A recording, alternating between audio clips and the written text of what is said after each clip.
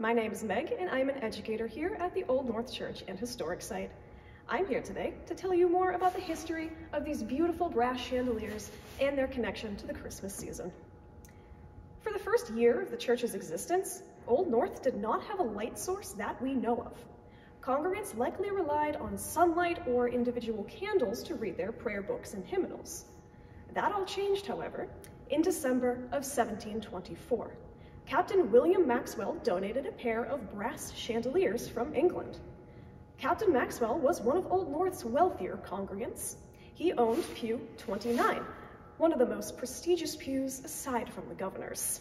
Captain Maxwell made his fortune as a merchant, acquiring antiques from all around the globe, which is how he was able to acquire the chandeliers from England. The chandeliers were first lit on Christmas Day in 1724. Now, believe it or not, that simple action was considered quite controversial by many Bostonians at this time. While Old North was an Anglican church, many Massachusetts residents were Puritans, and the Puritans were no fans of Christmas. Christmas was a widely celebrated holiday in Europe, but the Puritans here viewed it as a false holiday with more connections to paganism than Christianity.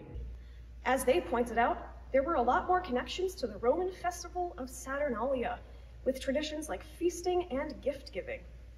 Puritans actually viewed Christmas as such an abomination that in 1659, the Massachusetts General Court enacted a law banning the holiday.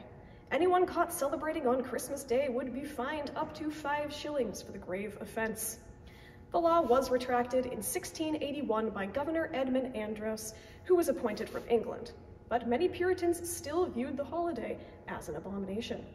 So, when Old North lit their chandeliers on Christmas Day, many of the Puritans were shocked that their neighbors were celebrating such an unsavory holiday with such ornate decorations.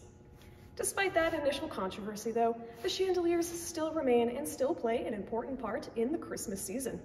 In fact, the Saturday before Thanksgiving, congregants of the Episcopal Church have their annual polishing party, where the chandeliers are taken down and shined up so they are at their shiniest for the holiday seasons. The chandeliers are lit not just at Christmas time, but also Easter, weddings, and any evening celebrations that happen here at the church. This is still the only light source on the ground floor. There's no electrical light, so when these celebrations happen, Old North looks quite like it would have in the colonial era. We thank you for watching. Have a Merry Christmas and Happy Holidays from all of us here at the Old North Church.